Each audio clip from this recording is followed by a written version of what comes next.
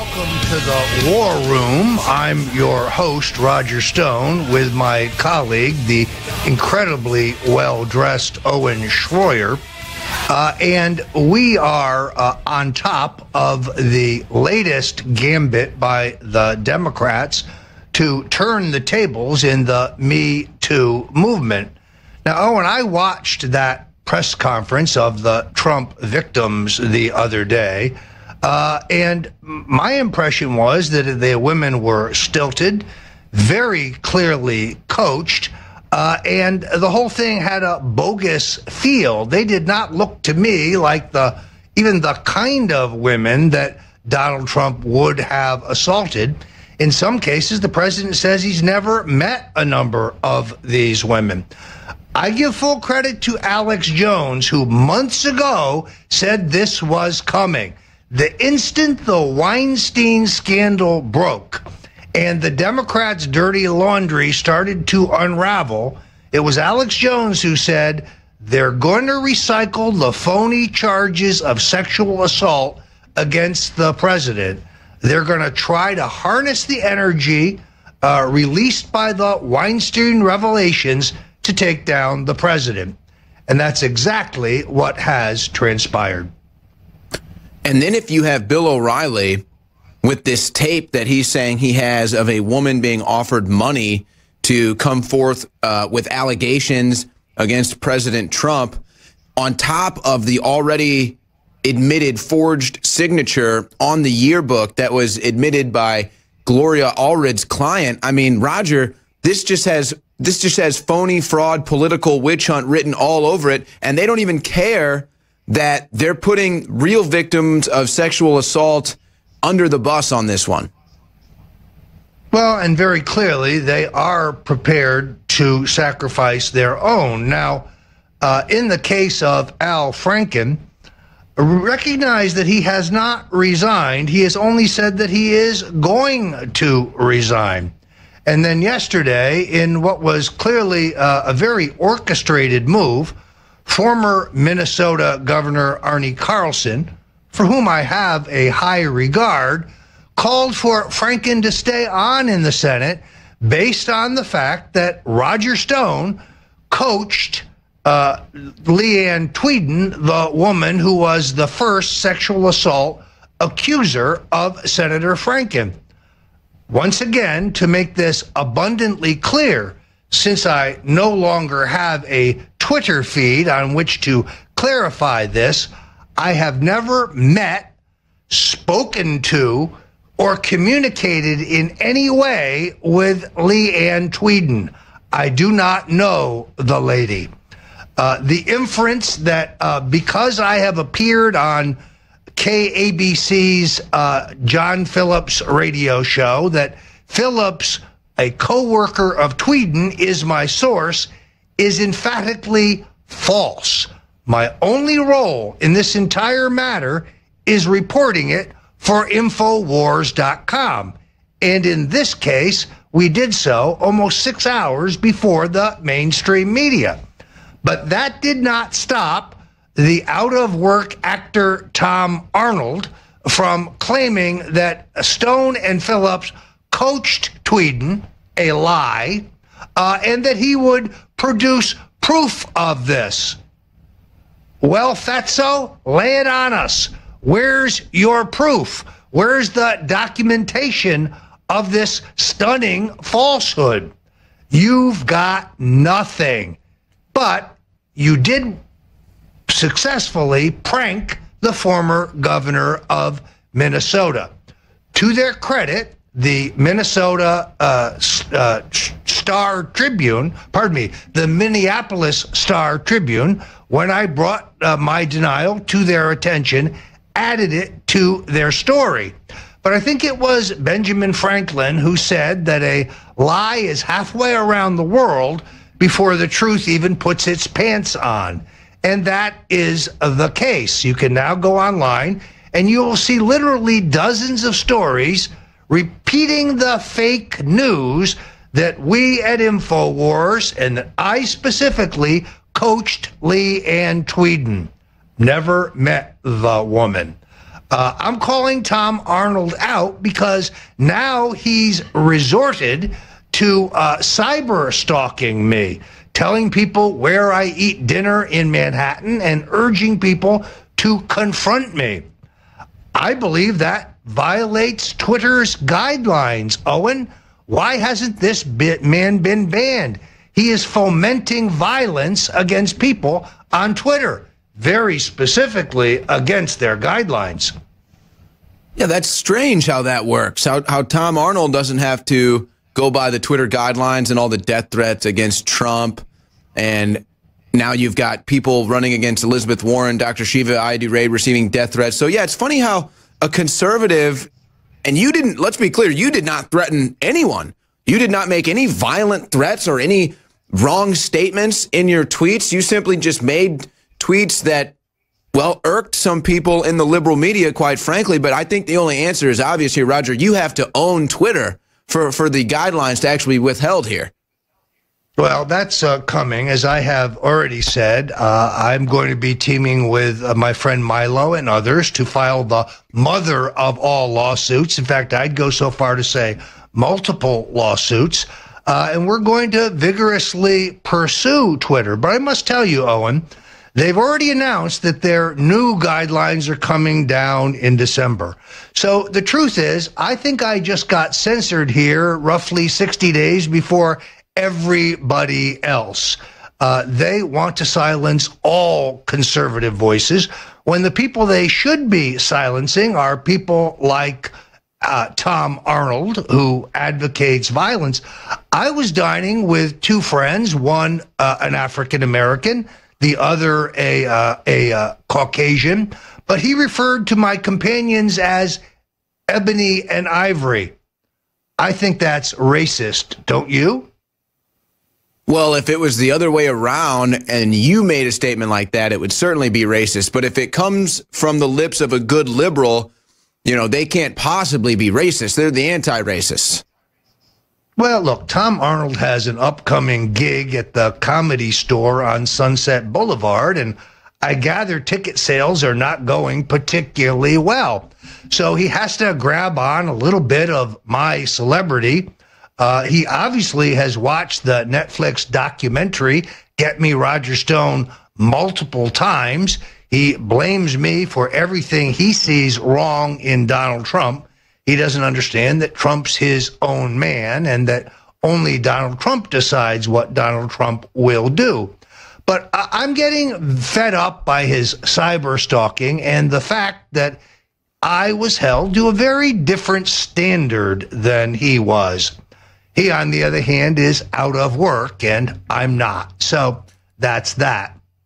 Well, hey, this is just another piece of evidence that you can use in these lawsuits against Twitter that clearly shows that the guidelines mean nothing. It's all about your political beliefs and who you are as to what and who they're going to censor. But, you know, it's funny because I'm thinking, Tom Arnold, Roger Stone, why is he stalking you? What's the deal here? There's a weird dynamic going on here, Roger. It happened last night. InfoWars did live coverage of the Alabama Senate race. All of our detractors and haters were watching our coverage. They weren't watching anyone else. They were watching us. These people are obsessed with us.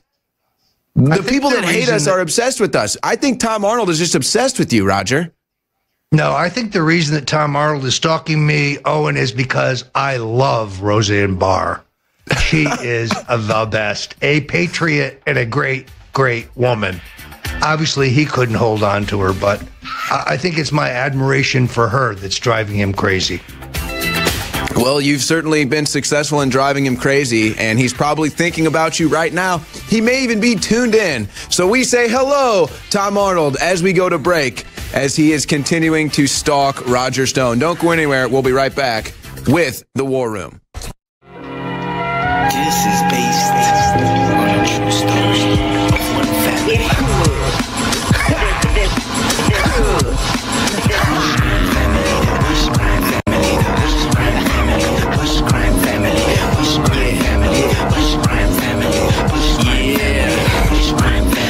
Once upon a time, there was a dude named Prescott, last name Bush. Guess what? scenes. Where you think the Hitler got his tank money, Poppy? Hitler made a killing and Prescott made a killing. Congratulations, the Bush family got millions. Woo! That's a lot of loot now. Time to turn it up now. Ain't no turning back now. Prescott had a son. His name was Herbert Walker. Little Herbert Walker. He was his little messing with the skull and bones. Illuminati on his own. A little oil money on the side. And he got involved with this new thing called the CIA. But it was this troublemaker named JFK. When it comes to your liberties, the CIA is reckless. That's what JFK thought. Oh, we got a death wish. Issuing silverback, greenbacks, Federal Reserve, and the Bush crime family feeling that, getting ready to jack. Nah, it ain't a challenge. The homie OBJ's gonna get him down to Dallas. Here and now, died, gunshot, in the brain. George Herbert Walker, connected to every single aspect of the assassination, planning, execution, and cover-up.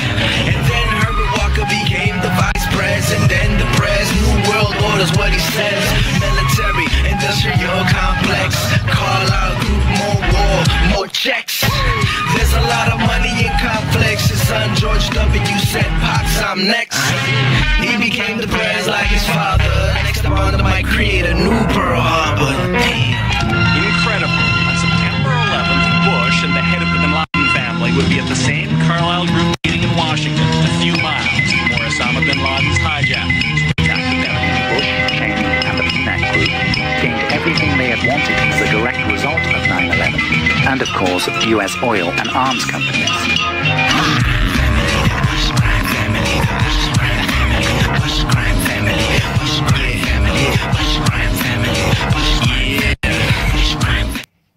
There you have it, the promotional video for Jeb and the Bush crime family. This is a stunning true story of elitism, privilege, ambition, fraud, intelligence, assassination, child trafficking, adultery, and drug trafficking. The true story of the Bush dynasty. You can get your copy now for Christmas at the InfoWars store. It was written by yours truly and St. John Hunt, the son of the legendary CIA agent. This is a satisfying read for anyone interested in American politics and the truth about an American criminal political dynasty. I'm Roger Stone. We're back on the War Room with my colleague Owen Schroyer. Owen, is it not amazing to you the way the Mueller-Trump takedown is being exposed at all levels as the partisan wrecking crew, as the left-wing hit job that it really is? It's falling apart on them before our very eyes. And vindicating all of our reports once again. I mean, you look at these texts from Peter Strzok, and it's like, you can't be any more biased. I mean, he doesn't think anyone. He thinks that Trump should get 0 votes. He's meeting with Andrew McCabe inconspicuously as well. You've got the ties in now directly with Fusion GPS, the Obama administration, and the Clintons. I mean, this has reached unprecedented levels to the point where now you've got these congressmen on the Hill questioning Rosenstein about it. You've got DeSantis. You've got Gowdy, you've got Jim Jordan, you've got Gates. I mean, people are raising an awareness about this. Orrin Hatch was busy talking taxes today, but he's brought awareness to this. I mean, Chuck Grassley. So this is not going to go away. They're going to have to address this. And while I was listening to these testimonies today, Roger, something hit me. And I want to hear your thoughts on this, because I know that we've had very outspoken discussions on Jeff Sessions before. But hearing this today, this Russian investigation, this Russian probe, this Russian collusion probe, and everything that it has wound into, and this storm that's been built out of it, has been so toxic, so honestly probably illegal, and perhaps even treasonous, that I'm starting to think now that the reason why Jeff Sessions recused himself is because he wanted so far away from this thing, he didn't even want to smell it, he didn't want to touch it, he didn't want to have to look at it, he didn't want people bringing it to his office, questioning him. I mean, I know that we're demanding Sessions do something, and I still am. I still think we need that second counsel to investigate the dossier, to investigate Uranium One, to investigate this special counsel. But what are your thoughts? I mean, is there a potential that he recused himself just because he knew the toxicity of what was going to happen here? It's hard to understand, Owen. I guess my question is, watching Rod Rosenstein today tap dance before the House Judiciary Committee, I can't figure out how Rosenstein, a crony of Comey and Mueller, indeed, I called them the three amigos in a piece I wrote not that long ago, how he ever got appointed in the Trump administration. How is it that Rod Rosenstein, a liberal establishment Republican, best friends with Comey and Mueller, is in the number 2, de facto, the number 1 position in the Trump Justice Department? It boggles the mind. But when I researched this, I found that he had been recommended for the job by none other than Reince Priebus, the former Republican national chairman and the first Trump presidential White House chief of staff. And where did Mr. Priebus get this recommendation, you ask? From Elijah Cummings, the Democratic congressman from Baltimore. This makes no sense whatsoever. But now, Mr. Rosenstein is the de facto Attorney General of the United States because Jeff Sessions is an absentee landlord.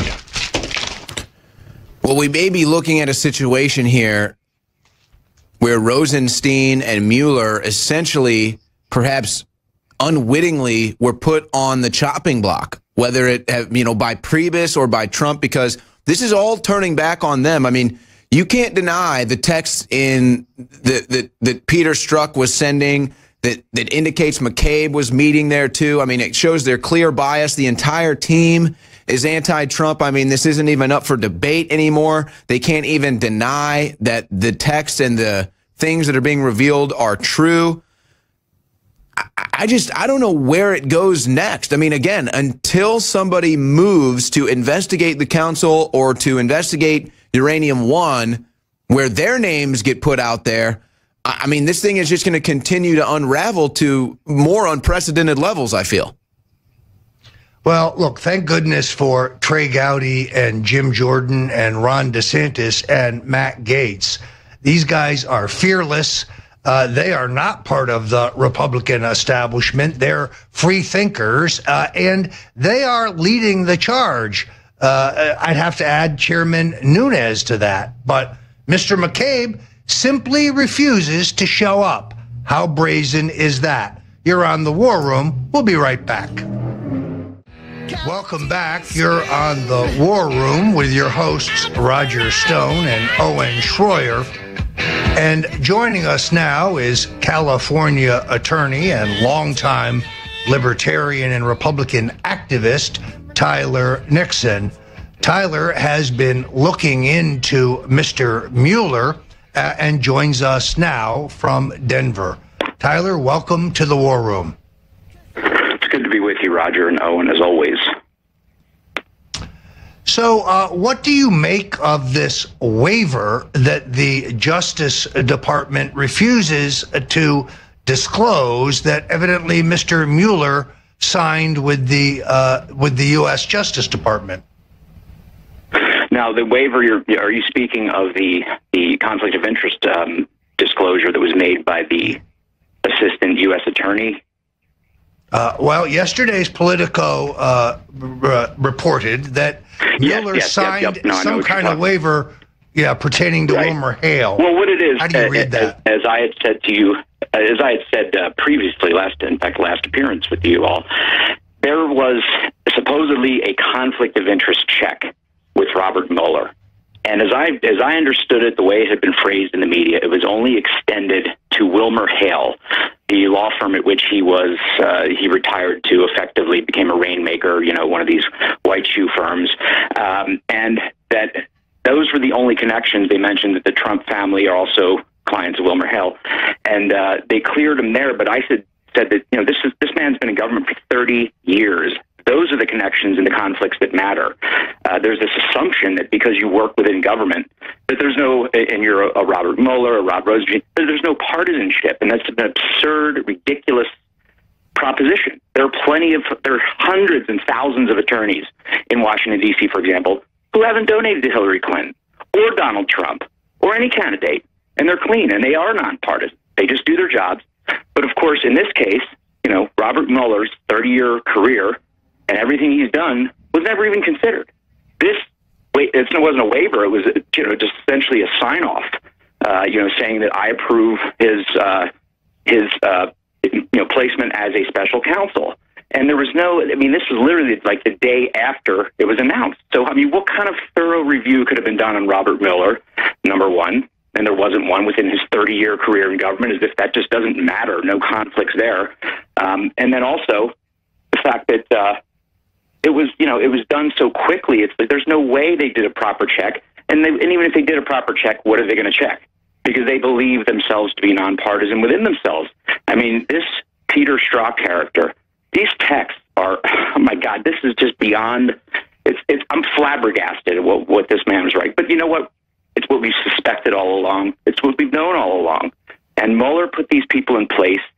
He himself has questionable ties, or questionable, not ties, I would say, but he was the FBI director. There's a lot of things that were partisan issues where he took a position that regardless of whether he says, he was following the law, and as Rod Rosenstein is today, gives you the spiel about, this is just the straightforward objective G-man, which even Comey couldn't hold together in testimony. But, that's what they give you is that type of testimony. But the reality is that they are partisans in the sense of policy particularly.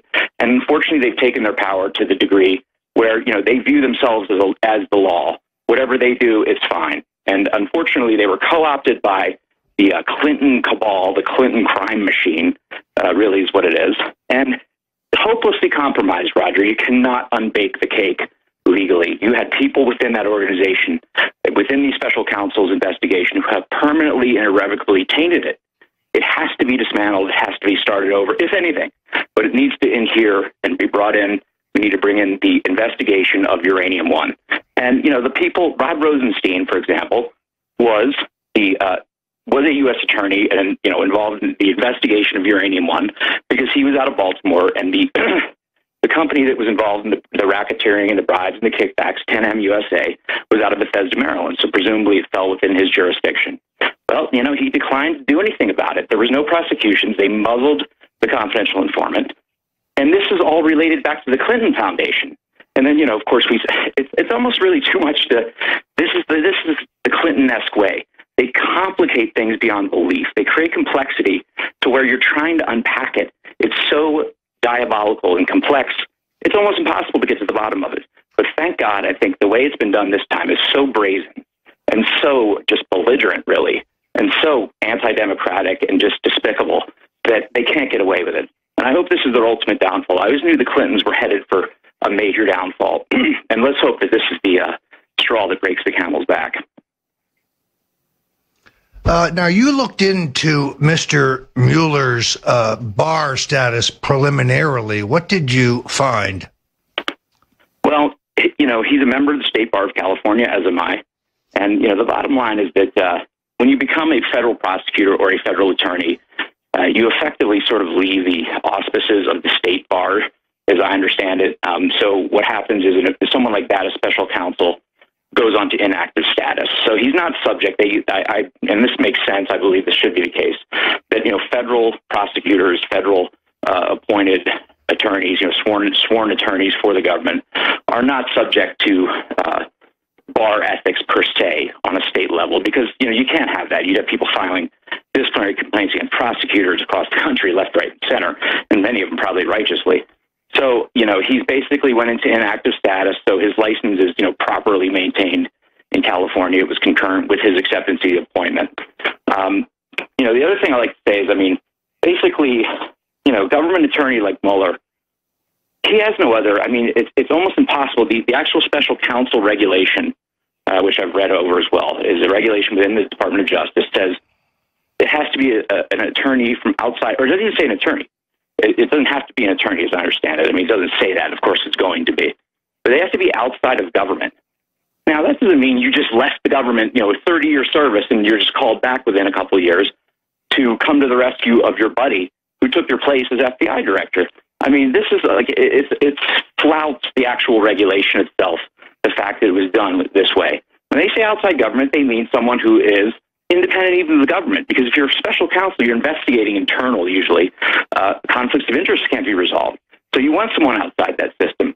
They took the ultimate insider, Bob Mueller, and stuck him. I mean, it's just, everything they've done about this has been rigged from the beginning. Each one of those things, each one of these little anomalies, these little, fix-ups that they put together, in and of themselves may not, indicate anything specific, but in totality, though, it's just a scam. I mean, it really is. It's a complete scam, and it needs to be dismantled. And the further it goes, the more it risks a constitutional crisis, but not of the kind the Democrats would have you believe. I have just been informed that Drudge has posted a link from Vanity Fair that reports that I am writing a book on the fall of Trump. Incorrect. What I said was, if the president is taken down in a coup, an illegitimate coup, I would write a book called The Unmaking of the President. I have begun talking about this and keeping notes for such a book. So I want to clarify, this is something I will do if they sack our president illegitimately. But I am not writing a book called The Fall of Trump. I don't know where that name comes from, but I will write a book on how the Quislings in the Trump administration are plotting against him in a 25th Amendment play. I'm glad we had the opportunity to clarify that. We are going to take your calls later on. That number, 1-888-201-2244, right here on the War Room. And while you can, go to the InfoWars store now for all your Christmas shopping. I'm Roger Stone with Tyler Nixon and Owen Schroyer, and we will be right back. Welcome back to the War Room. Owen Schroyer, Roger Stone, our guest, Tyler Nixon. We're about to take some of your calls. Again, we are talking about the totally biased Russia-Trump collusion probe that has now been blown out of the water, not even falling apart at the seams, completely blown apart at the seams. And real quick, before we go back to Roger Stone, I have to remind you about big specials right now at InfoWarsStore.com. In fact, not just big specials, Christmas week specials. That's right, we're going beyond Black Friday, beyond Cyber Monday, Christmas week. Not one day of great savings, but an entire week of great savings, because after all, it's Christmas. So we're going to make Christmas about Christmas again. And with Christmas week, we have huge savings at InfoWarsStore.com. And don't forget, next Monday, we'll be doing the Christmas Spectacular Extravaganza, a 34-hour broadcast that starts with real news December 18th at 8 a.m. and concludes at the finish of the War Room Tuesday 19th at 6 p.m. Of course, you'll be hearing from Alex Jones throughout that broadcast. And that is made possible by your support at InfoWarsStore.com. We've got the introductory rate of Cellforce 50% off Knockout, Survival Shield, Vitamin Mineral Fusion, Alpha Power, a new product, Prostagard, all kinds of 50% off specials right now as part of Christmas week at InfoWarsStore.com. Silver Bullet is on sale, Brain Force, InfoWars Life Select Storable Food, and of course, free shipping store-wide as part of Christmas week. Free shipping, folks. Big, big savings at InfoWarsStore.com. You've got the InfoWars Store e-gift card to take advantage of as well. So please check out InfoWarsStore.com. Shop with the good guys. Help us expand into 2018. This is a big season for us to continue our expansion as we are building new studios. Alex Jones has plans for the future, but it's only possible with you supporting us at InfoWarsStore.com. So today, Roger, as Rosenstein is getting questioned on the Hill, he gets asked the question directly. Do you believe that there is cause to fire Robert Mueller because of a bias investigation, because of clear partisanship? And he says no. I don't see how that's, I mean, clearly there's cause. I mean, clearly there's bias here. He can't even admit it, though? You know, Owen, I don't think the removal of our president is inevitable. But if that clip does not wake him up, what will? The president must reject the happy talk that he's getting from his lawyers and the White House staff. Mueller is a hitman for the establishment. He has played that role for both the Clintons and the Bushes, and he now has his sights set on the president. You know, this, as it is unfolding before us, the text messages, the campaign contributions to Democrats, the stunning activities of FBI agent Strzok, this has to be a book. And I will write a book if our president is taken down in an illegitimate coup, because this has to be legitimized. There is one man who can save Donald Trump. That is a Donald Trump. He's a fighter. He's a brawler. He's a scrapper. And he has to wake up to the deep enmity that the deep state and the two-party duopoly has for him. He has to wake up before it is too late. I say these things not out of criticism, but out of concern. He pulled off the greatest political upset in American history. And now the very people he beat at the ballot box seek to redress that and to reverse the results of the last presidential election. It is nothing less than that. Tyler, what do you think? Well, I think behavior, and criminal behavior in particular, that goes incessantly unpunished is going to be not only repeated, but then advanced and escalated. The president's attorneys are not lacking, I'm sure, in wits and knowledge and smarts and good lawyerly manners and courtesy, and they completely lack political sophistication.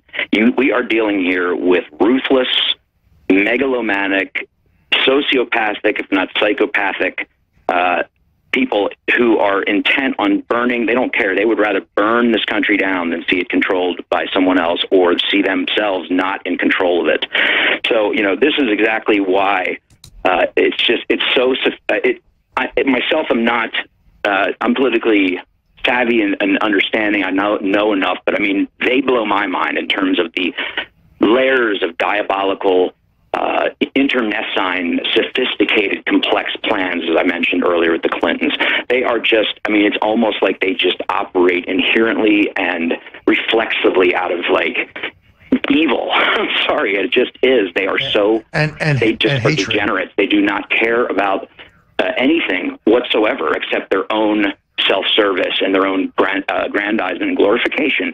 And there are plenty of people who have careers at stake and who have taken it seriously. I don't think Robert Mueller is an evil person, but I think he's woefully in the cloister of his federal government, thinking he's doing the right thing potentially. But he's ignoring so much that he's compromised. I mean, even if you don't think he's evil, he's made very evil choices in terms of the ultimate result, which would be a coup d'etat in the United States. John, it reminds me so much, Roger, and you know all about this, of what they did to JFK. I mean, you look at how they tried to foist operations on him and tried to really take him down initially with the Bay of Pigs and get what they could done. And then they proceeded to try to begin undermining him until finally in the third year, they're like, we have to kill this guy. We can't stop him. And I really fear, Donald Trump couldn't be more different than John F. Kennedy in terms of style and so forth. And, Kennedy was very literate, poetic almost. Trump is a brawling populist. But they basically represent the same thing, which is a major and intrinsic and existential threat to this whole system that has been layered on top of another to rape the American people, to destroy constitutionalism and our republic as we know it, and to install a permanent welfare, warfare, police state, essentially controlled by an elite class of largely Democrat politicians, but there's plenty of Republicans in there as well, involving royalist families and heredity. I mean, I just looked at Debbie Dingell, John Dingell's daughter's a congressman. Conyers, after 52 years, going to give up his seat to his son. I mean, or whatever it is, whichever member of his family had several members vying for. I mean, this is twisted and perverse. And I'm glad that it's coming to a head as we know it under this president. It's, I think he's one who can buck up, and bear it and, take us to the finish line, because if we don't push this back, we will lose it all. I thank God for InfoWars, certainly, because you think about what a few key voices, the Patriots, the Paul Revere's, and then the George Washingtons, who have really stood up and been willing to take the hits, the horrible hits. Alex Jones in particular. I mean, this man is so maligned and horribly defamed and treated. It's just sad. I mean, he has been I can't thank him enough as an American for what he's done for our Constitution, just to keep the flame alive against these ruthless people. The president, if he can get good counsel around him, it's very frustrating, Roger, as you know, when we have talks, to see him so poorly advised and being sort of walked, as you say, sleepwalked to the gallows. I hope he makes some better decisions in the new year. I certainly stand ready, to do anything. If he ever called me up, I'd give him, and Roger, he really ought to have you right off the Oval Office. And, General Kelly can stuff it. You want a political advisor as well as in his case, you want a political advisor as well as an official, formal, whatever, chief of staff. And if the president gets the right advice and makes the right moves, the Democrats have exposed themselves. I mean, I just can't imagine how much more compromised the whole thing can get. Russia, special counsel, all of it. But he's got to do it right, or they'll just take him out before he can ever make it. And that's what they did with Kennedy. So let's hope they don't do it to Trump and politically assassinate him where they physically assassinated John F. Kennedy. Well, I think you're absolutely right. I'm not denying that his lawyers are not able attorneys, but this is a political proceeding. It is not just a legal battle. They will use any trumped-up charge, any illegitimacy. This is a fraudulent political mock trial. You need somebody who understands the law and politics. And I don't think the president has that today. So let me thank you, Tyler Nixon, for joining us here on The War Room. Thank my colleague, Owen Schroyer, the ever dapper Owen Schroyer. And thank the Info Warriors for visiting the InfoWars store now for all your Christmas shopping. Help us help you. Help us finance the exciting expansion that Alex Jones has planned for InfoWars. If you like the War Room, if you like our 10 hours of daily programming, go to the InfoWars store and give us your support. Thank you for joining us on the War Room.